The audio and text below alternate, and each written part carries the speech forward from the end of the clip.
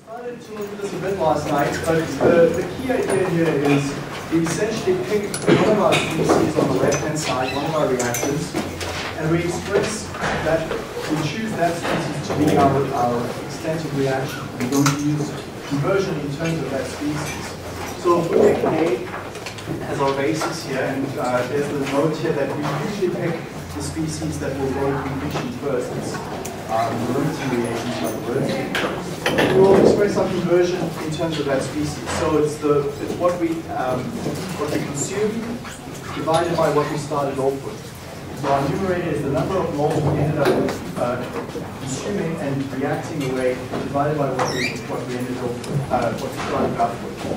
So for a batch system, we said if we consider a reaction where we're not limited by equilibrium, or equilibrium really is of very minimal importance, then we can say that conversion will tend to 1 as we leave the system go to infinity.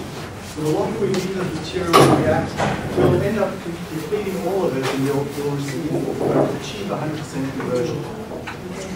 For systems that are limited by equilibrium, and we'll look at those a bit more in depth later on in the course, those are obviously going to be very important systems for us because they're most resistant in many cases. There our conversion will not tend to 100%. Even with infinite time, our system will tend to do equilibrium conversion, which we can always express theoretically or functionally. So what we're going to do then in this evening's class initially, before we get to an example, is to look at re-expressing our design equations. These are the equations that you've been working with for the past 4 or 5 classes, where we're calculating how big the reactor is or how long we need to use the batch system for. We're going to re-express those equations in terms of conversion. So let's take a look at that for the batch system. Moving on to CSTR and other PFRs. So here's the key idea. Conversion then we defined earlier on in the previous slide as moles reacted, the total moles consumed divided by what we started off with. So that's what conversion is. If I multiply that by the number of moles fed, I've got the same term in the denominator and in the numerator. It's essentially the number of moles reacted. So the number of moles reacted is the number of moles that are really depleted out of my system, Na. So Na, yeah, we can call this moles of A reacted. I put that into my batch system.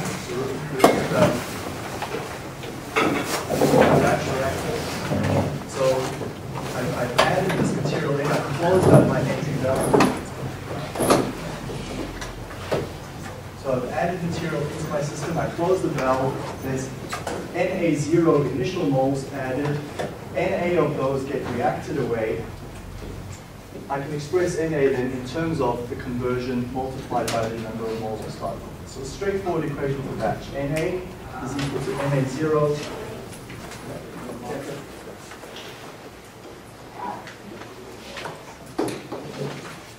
So Na is Na0 multiplied by A. So this is the key equation for a batch, to convert between concentration and to convert between conversion. So Na is directly related to concentration, X conversion using that relationship. Or I can also look at it at this time, the number of moles of A remaining in the batch system is equal to what I started off with, Na0 minus what is consumed, Na minus Na0X. Simplify that and express that in my. So actually, I've messed that up. So let me write that here instead. So Na, this is the equation we intended to write, is at any time the number of moles left in my batch system is Na0 times 1 minus X. How does Na relate to a pathway? In the batch system, there's no flow.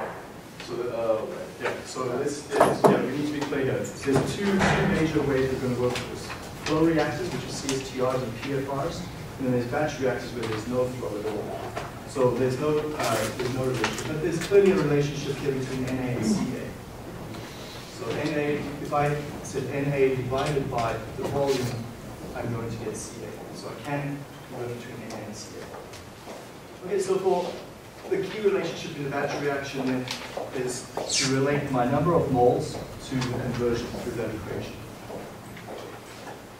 If we go back to our mole balance, we ended off with this equation here, dNA by dt is equal to the reaction rate of A created, so RA generated times B.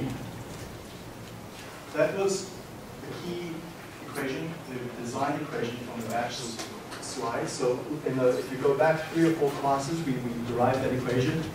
What were the assumptions there? You get into that reaction, you get into that equation.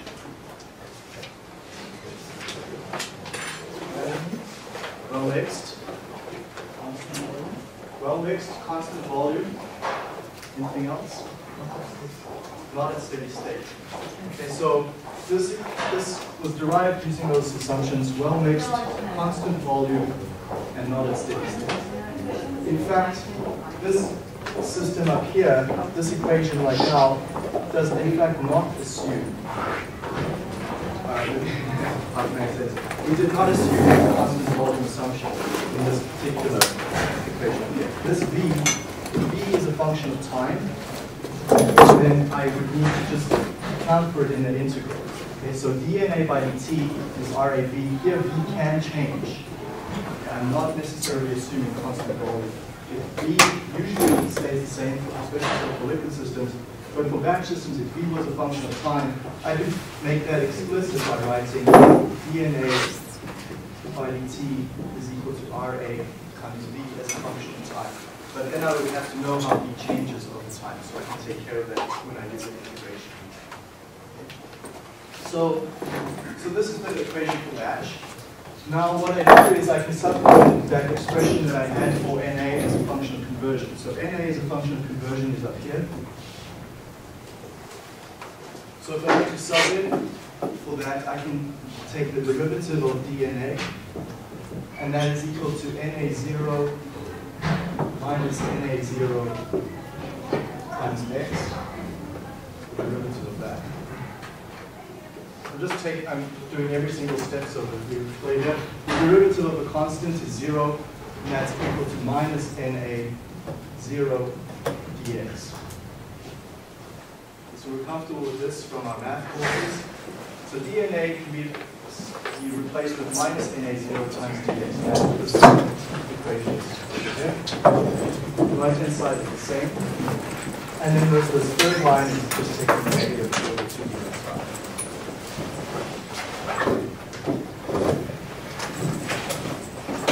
So what I've done here, going from this first equation to this third equation, is this is where we started off with. We were working in terms of number of moles. Now I'm working in terms of conversion. And that's where we're going with this section.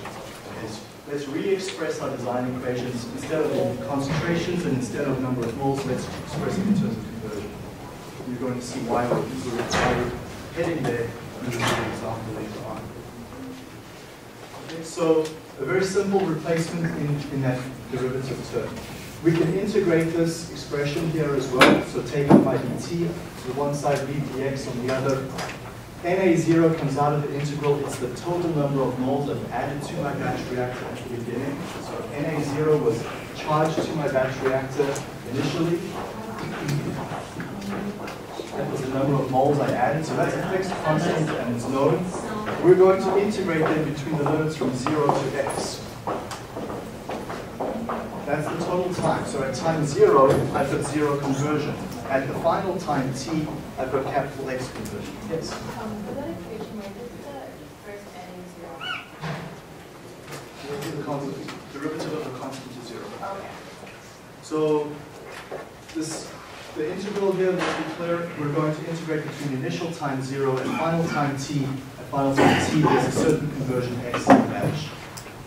So this is a great way to design a batch reactor. Remember, for a batch reactor, our design variable is time. How long? So this is telling me how long I need to run that batch reactor to achieve a certain conversion x. Here's a little bit of a problem. That x is in the integral as the upper limit. Okay, so I need to work iteratively. Either I give x and I can calculate t, or if I can run the batch for a certain t, I need to back calculate what x is. So you can run it both ways. Notice we're leaving everything else inside the integral. RA stays inside the integral. B stays inside the integral. If we don't simplify those out, you get yes. I thought I said volume is a function of time, so why isn't it with dt instead of... You can put it either way. So it depends if you know it. If you know volume is going to be changing with time, you can take it out to the dt side. If you know volume as a function of conversion, you're going to leave it in the conversion side. Which one are we more likely to know? Volume is a function of conversion, so we prefer to leave it in the conversion side.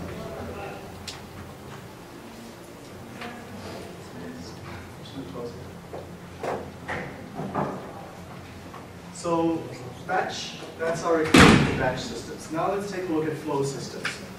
Flow systems are all the other types of reactors: PFRs, CSTRs, PBRs. And we're starting off with a general equation that applies to all flow systems. So let's, here I've got a draw picture here. Let's take a look at what I want to emphasize with flow systems. So whether we're dealing with a CSTR,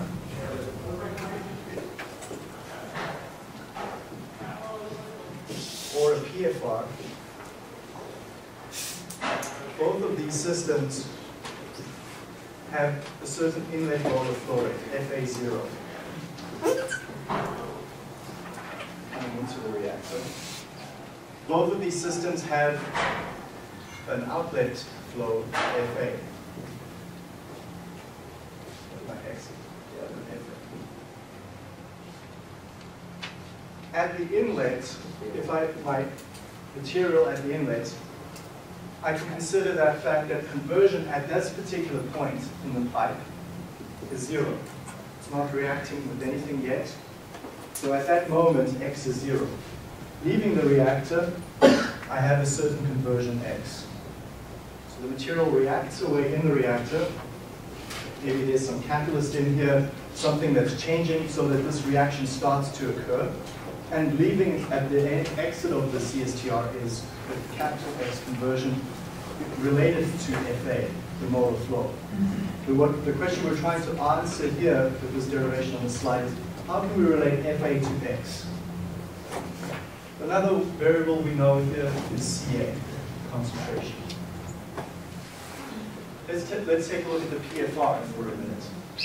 The PFR, we've got our inlet flow, molar flow FA0. Right at this entry point, at that entry point, X is 0. There's no conversion occurring yet. Let's assume, for example, this might be a PBR. This equation will apply to a PFR or a PBR.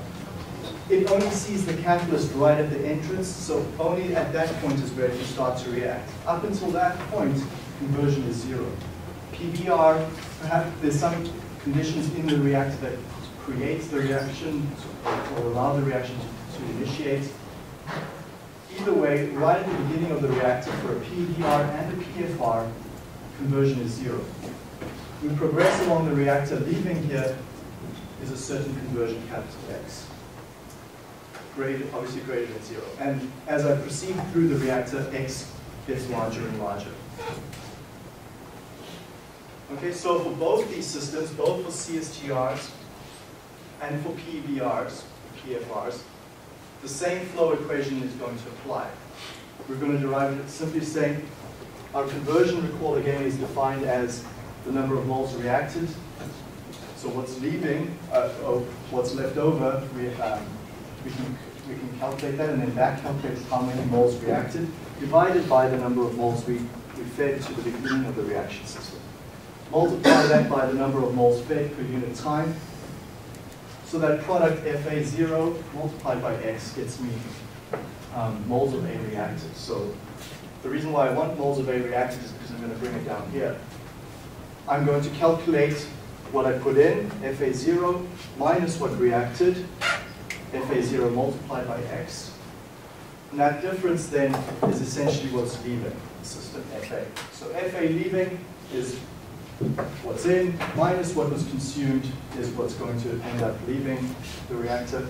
I can simplify that and write it as FA is FA0, 1 minus X. Very similar to the batch equation here. So let's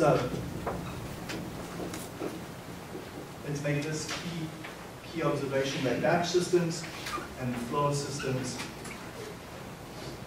we have similar looking expressions, but in terms of the variables that matter for the respective reactors. So for batch reactors, what matters is the moles remaining inside the system, or the moles that were consumed, Na. For flow systems, it's the flow that matters. How fast and how slow this material is leaving. So there the relationship is FA is FA0, 1 minus X. Similar expressions, but in terms of the variables that really count for the individual reactors.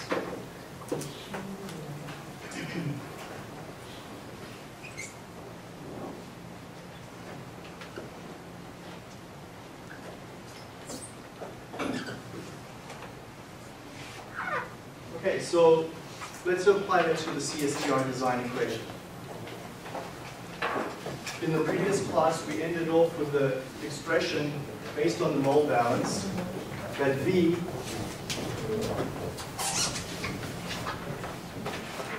is the inlet flow minus the outlet flow divided by the rate of consumption.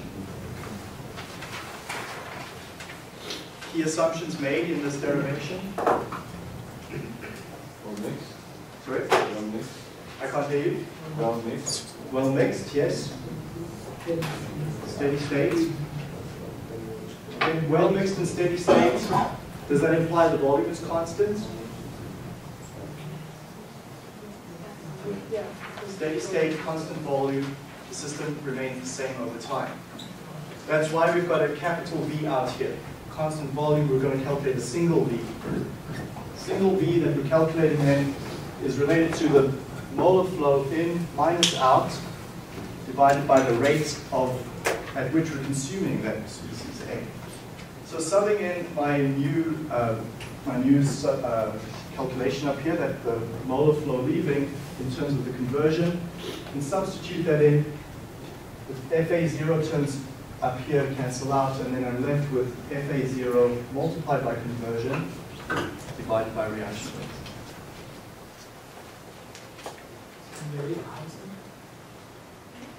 Is the rate constant? We had a bit of this discussion last night, but it's good that it's coming up again. I wanted to recap this anyway. Is the rate constant minus RA?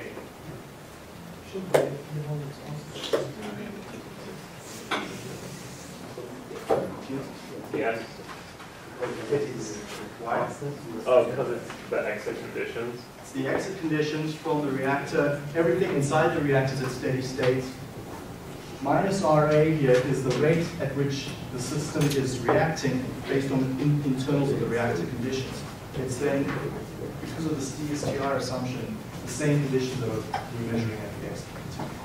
Okay, so minus RA, we substitute in the values for RA as they're occurring inside the tank. So whatever's going on inside this tank, there's a certain concentration, perhaps, that you can measure. That CA then is going to change what you can define RA in terms of CA substitute there. But it's a constant number that stays fixed in the reactor.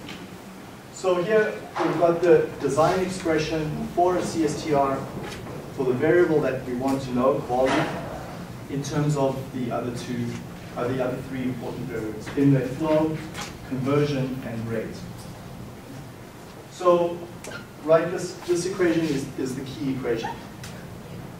Rate of consumption in the denominator, molar flow in the numerator, and conversion in the numerator. Very, very easy, great equation to work with. Just an algebraic equation, no integrals, no derivatives. Okay, we're going to work with this equation tonight. It looks deceptively simple, but we have to understand it. We're going to get to it in a minute. Let's take a look at the PFR now. Plug flow reactor. Here things are changing across the length of the reactor. So recall, we were discussing this last night, my coordinate system is in terms of volume, which is At the initial point, V is equal to 0. At the final point, V is equal to capital V. So it's no surprise that the design equation for a PFR is a function of where you are along the reactor, dV.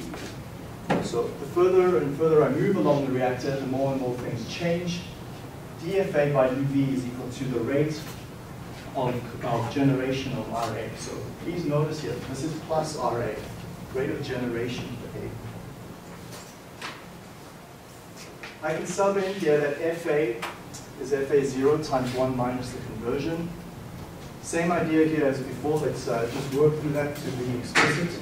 I can take the derivative of FA is equal to dFA0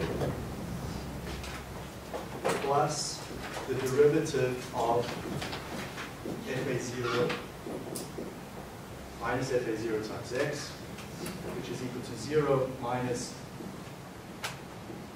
FA0 dx. So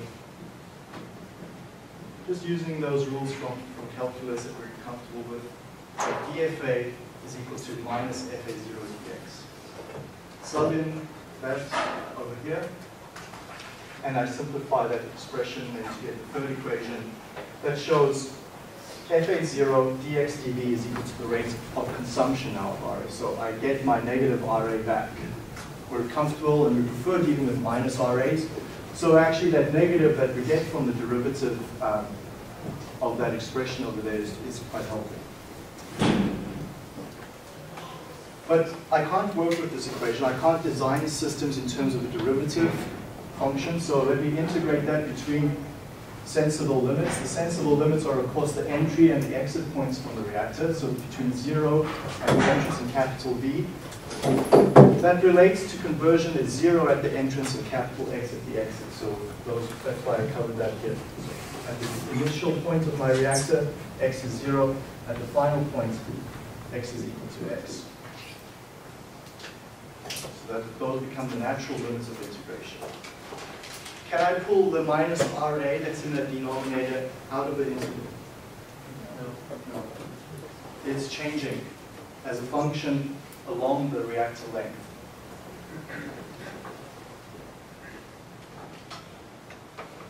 Okay, so once again, as with the CSTR and with the PFR, we've got the inverse of the rate in the, we've got the rate expression in the denominator. I'm emphasizing that because that's where we're going next with this. So take a note, just look at that, what I mean by that. Here the thing that matters for a PFR is volume, but it's a function of the rate expression. That rate expression is in the denominator. Let's go back to the CSTR equation. Function of volume, the rate is in the denominator. So let me just write that up here so we've got it for. So I don't need to come back to the slide every so often. So V is equal to FA0 times X over minus RA. That's the expression for a CSTR. For a PFR,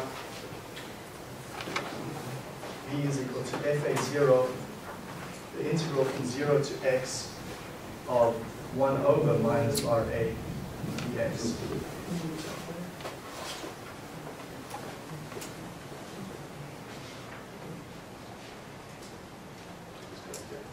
Okay, so we can do the same idea for a PBR where we integrate relative to catalyst rate.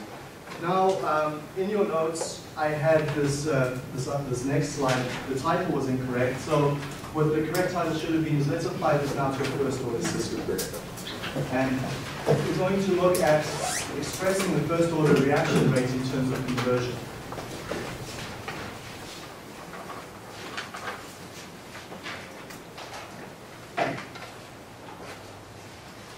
So let's just follow through with this. I won't do this on the board. It's here up already. So the rate expression minus RA is KCH for a first order system. We have that FA is equal to FA0 times 1 minus X. So this is for a flow system. I'm not going to deal with a batch example. This is for a flow example. So FA is FA0 1 minus the conversion. Let's take this expression and divide both sides by Q. The volumetric flow rate entering my PFR. So here's a certain volumetric flow rate entering, Q0, leaving is Q.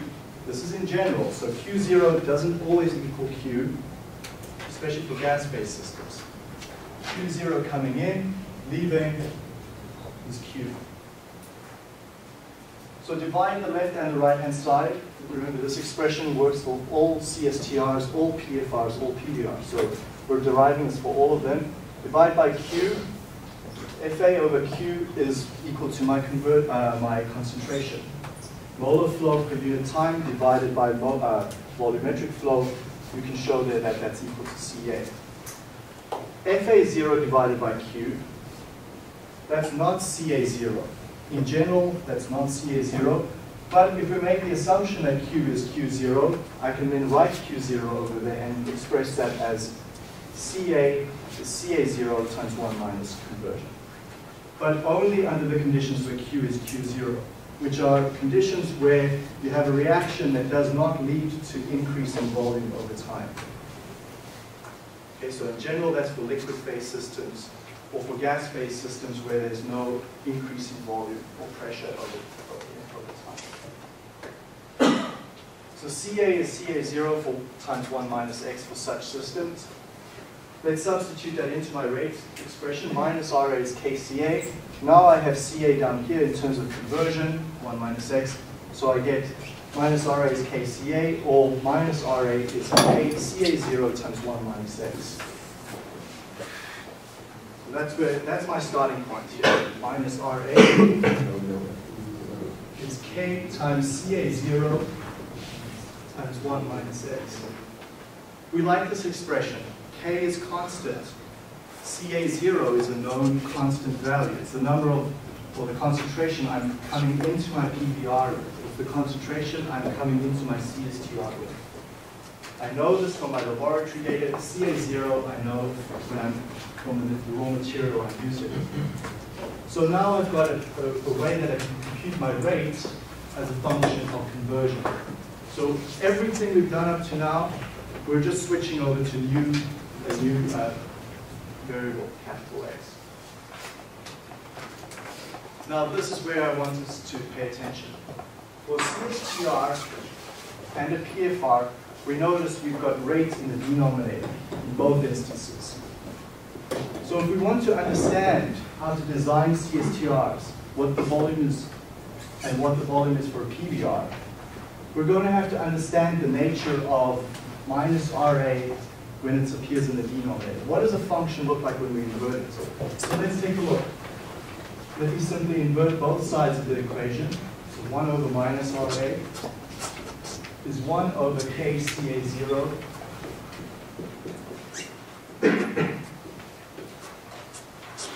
times 1 minus X. So this isn't in your notes.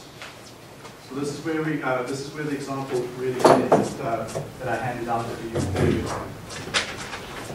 Okay, so everyone's got a copy of this.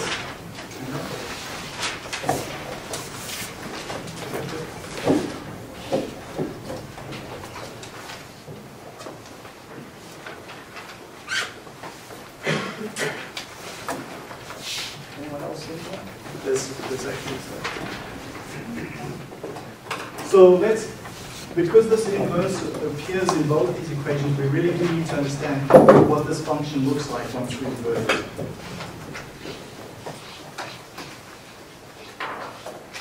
What is my left-hand side going to look like when conversion is 0?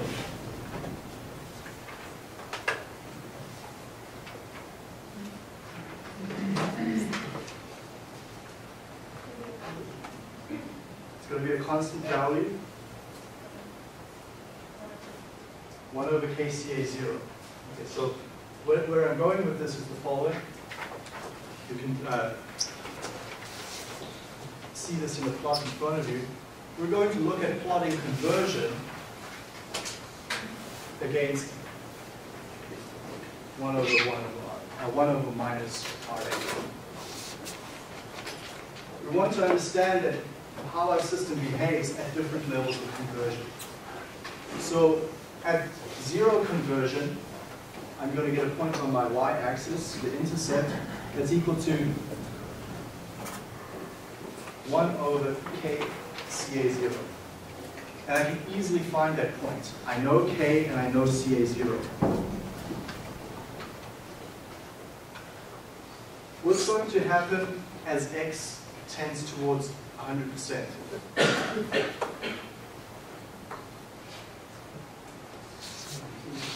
So I want to get an idea from the two extremes of this plot.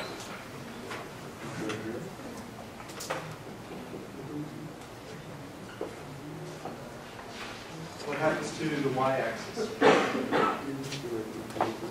Okay, minus 1 over RA goes to infinity. Another way of saying that is as x tends to 1, minus RA tends to 0. Those two are equivalent statements.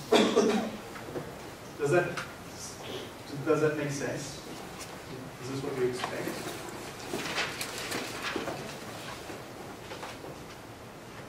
Okay. It says as reaction goes to completion, 100% completion, you're getting slower and slower. The rate of the reaction drops off. As you go more and more conversion, the rate at which you're converting drops off. Makes absolute sense, especially when we consider that minus RA is KCA. As my reaction extends, gets greater and greater, so I'm going to 100% conversion, it's clear that CA is getting smaller and smaller and smaller. Until I get 100% reaction, CA doesn't exist anymore, it's 0, my rate is 0. So we now have an idea of what the two extremes of this plot look like. At x equals 1, my plot is going to tend towards infinity. At the beginning, I'm going to hit a point on my y-axis equal to 1 over KCA. So let's take a look now at the CSTR. So you've got this page in front of you. I would like you to use that plot and calculate what the volume of a CSTR is to achieve a certain conversion of 80%. So let me explain what's there in front of you. The person has done a laboratory experiment, and at different values of conversion, they've calculated what RA is. And so we don't need to know exactly how they've done this experiment. We'll talk about it in a few classes from now. But let's assume we've got this data available to us. So at 0 conversion, my rate is 0.45 moles per meter cubed per second. At 0.1 conversion, I've got 0.37 and so forth. Of interest then is 1 over RA, 1 over minus RA. So this third row in the table is the inverse of the second row. There's also a fourth row here that's just really helping us along. It's helping us because what we recognize is also, let's take a look at these two equations here side by side for a minute.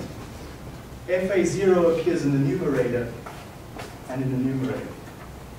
So what we've essentially plotted is, or got here for us is FA0 divided by minus RA. So I'm going to emphasize that by just rewriting this as follows.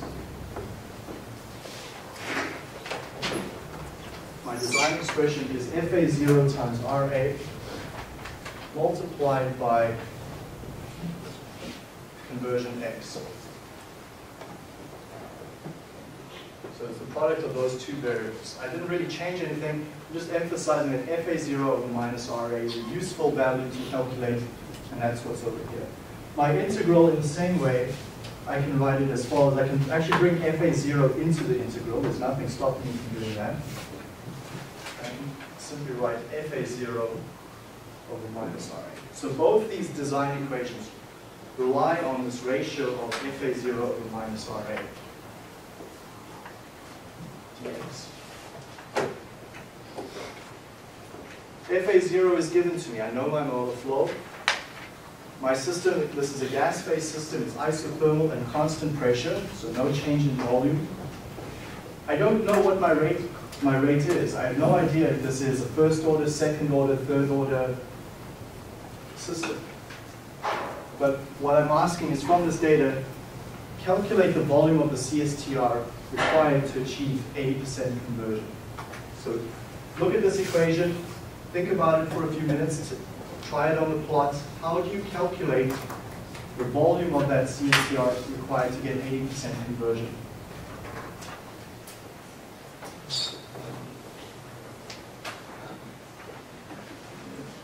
are the design expressions that we've derived in this class. So they're up here in red.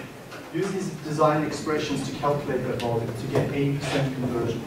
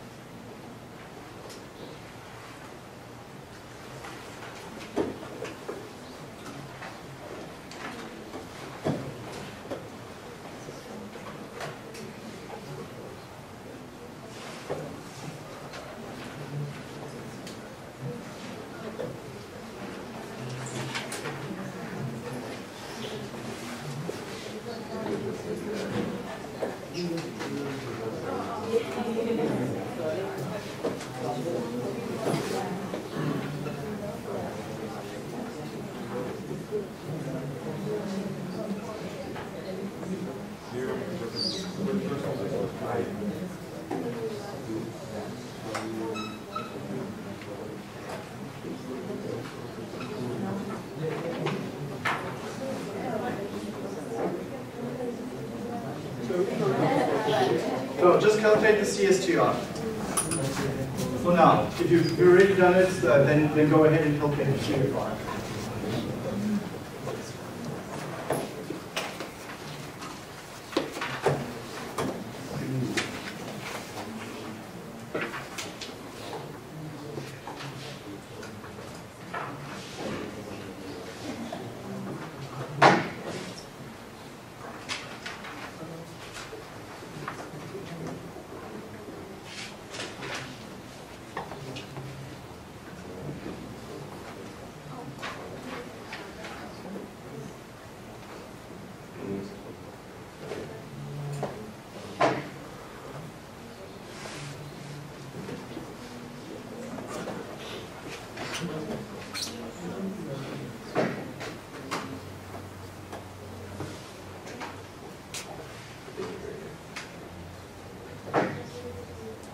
Okay, volume of the CSTR,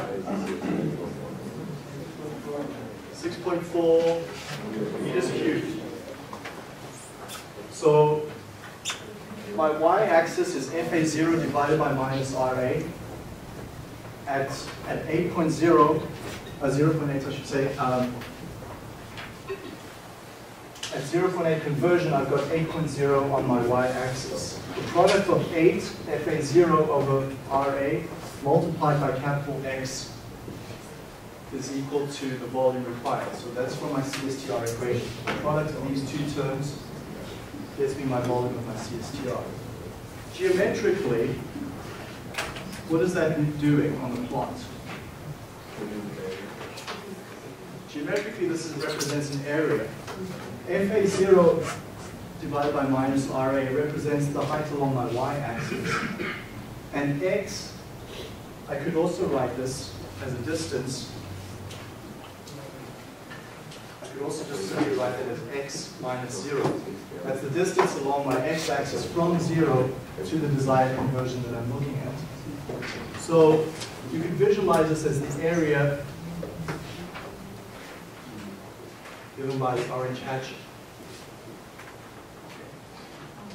So for a CSTR, if I have a plot of FA0 divided by minus RA on my y-axis, I have that data. That's easy to get from a laboratory. And I have conversion. I also get that from my lab experiment. I don't need to know if it's a first order, or second order, whatever order system this is. This is a great way to design reactors from purely lab data without any knowledge of the kinetics and the details of the mechanism. Okay. Notice that your x-axis has no dimension. So it's unitless, I should say. It's dimensionless. X is unitless. Y-axis, you can prove to yourself that the units are meters cubed. Whenever you're calculating the product of two variables, your x times y, or area, remember from your integrals, when you do integrals geometrically, your units of the integral are equal to the units of your x multiplied by the units of your y. So the product of those gets you meters cubed, you get 6.4 meters cubed. So there's the solution for the CSTR. It's simply related to this shaded area. You pick the point of your conversion, and it's that shaded area. If I wanted to achieve a conversion of 0.6, it's this area. I go up to 0.6, and it's the total area given by that shaded region. Okay? So notice, though, it's this total area. What's the PFR size going to be?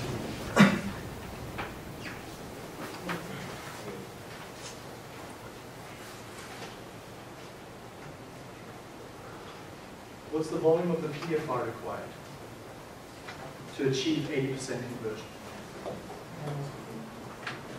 Half of it? Area under the curve. Roughly how much? 3.2? 2 point something? 2.9? Okay, if you're stuck, you can calculate what the area of one of these little cubes are. So that's 0.2 times 2. So it's the area of each cube is about 0.4 meters cubed. We can sum up roughly how many of those cubes there are. Okay. So you can use your second plot for that. That's what the second plot is on your sheet in front of you. To calculate the area for the PFR, it's the integrated area between 0 and capital X. So I want to go from 0 conversion at my entrance to capital X conversion at the outlet. So I can simply read off, I can graphically integrate it here. But what's a better alternative?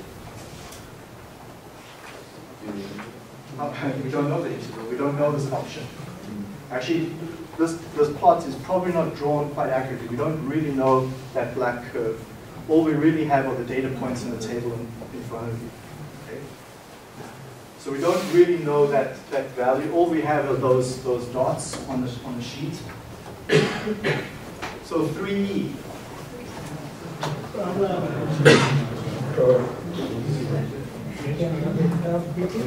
Curve fitting is one option. Absolutely. You can fit a cubic, a polynomial. What other methods did you learn? Trapezoid. Trapezoid's too easy. Which one is more accurate? Simpsons. Okay, so there you go. Let's use Simpson's rule. Okay. Yeah, this is going to be guaranteed in the exam. Okay, so if you need these Appendix A, we've got all the details in Appendix A, or your good 3E notes from Tom Adams, or just use these two, will help you out in many cases. Please don't write this down. This is on the website. Don't get this wrong, because if you write this in the board, off the board incorrectly, I don't want you to mess up your exam. So here's the rule. If I've got 3 equally spaced points, I can compute that using Simpson's rule. So I could use 0, 0.4, and 0.8, for example. Okay. Or slightly more accurately, I could go use, let's just go back here to this plot. I've got 3 equally spaced points. I've got 0, 0.2, and 0.4. I can use that first equation from 0 to 0.2, from 2 to 0.4. That's 1. Those are 3 evenly spaced points. Then I can go add these other 3 evenly spaced points.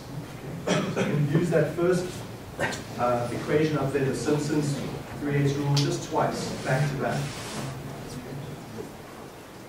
This is about the extent of the difficulty that you need for integration. So use either this formula if you've got 3 evenly spaced points or 4 evenly spaced points if you use the 3/8 rule. I would use it. You do it twice. Okay, so if I've just got this first formula, the first formula applies to 3 equally spaced points. Just go back to my original plot. I can apply it once between 0 and 0.4. So let's ignore this dot here at 0.1. Okay? Just go from 0 to 0.2 to 0.4. There's my 3 evenly spaced points. Do that. Calculate this integral first. Then I can calculate this integral next. 0.4, 0.6, 0.8. Can you just repeat that facing us, sir? I can't make it facing you. Oh, no, you facing us. Oh, I see. No, I know what you mean. Okay, so 0 to 0.2 to 0.4.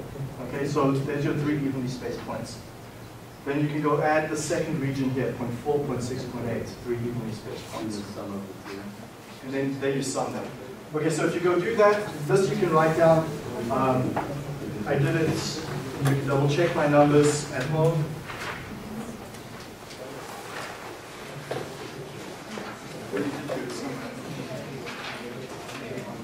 Okay, so here you go. If you do the first one, so from 0.4, you get the area 0.55 meters cubed. Okay, so let's just pay attention here.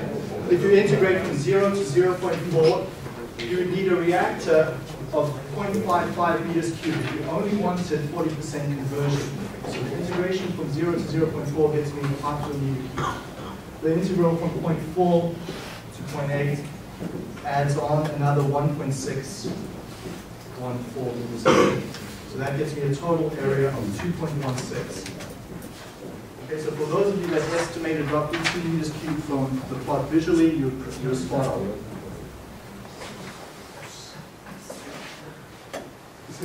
But please use these numerical techniques that we learned about in 3. Okay, so just let's compare this then finally. So there's my CSTR, there's my PFR. I will post these to the website. You can obviously see why I didn't post these notes to the website, otherwise you would have just answered the question right away. So here's the comparison between the CSTR and PFR. The CSTR is all the shaded region, the PFR is only that. So this might lead you to think that, well, why are we even designing CSTRs? It looks like PFRs are always going to be smaller volume. Is that going to be true? Always? No. We're going to see very often that my curve does not always go monotonically up. If that happens, my curve goes monotonically up, for sure, PFR is always going to give me a smaller area than CSTR. CSTR is always going to be the bigger region. But for many rate curves, we're going to get, especially when we start taking non-isothermal behaviors into account, when systems operate adiabatically, we're going to start to see curves that do this. Okay. So if I wanted a conversion over here, the CSTR is that much area. Okay. Whereas the PFR would be far greater area. PFR, the integral is the integral totally under the region, and the PFR would have been all of this region. So in that instance, the PFR would be a bigger volume than CSTR. Okay, so totally dependent on the kinetics. We cannot come up with general rules that says one reactor is better than the other. It's going to vary in every case. Now what gets really fun is the next class. What we're going to do is we're going to say, well, let's put a CSTR first and then a PFR afterwards. We're going to put reactors in series. Okay? So we're going to say, well, let's maybe consider a CSTR up to this region, and then a PFR is going to continue the rest of the reaction for us to get to the conversion that we require. So what did we learn about this? Okay. So this example, we're going to see this in the tutorial again on Monday and Tuesday, but this is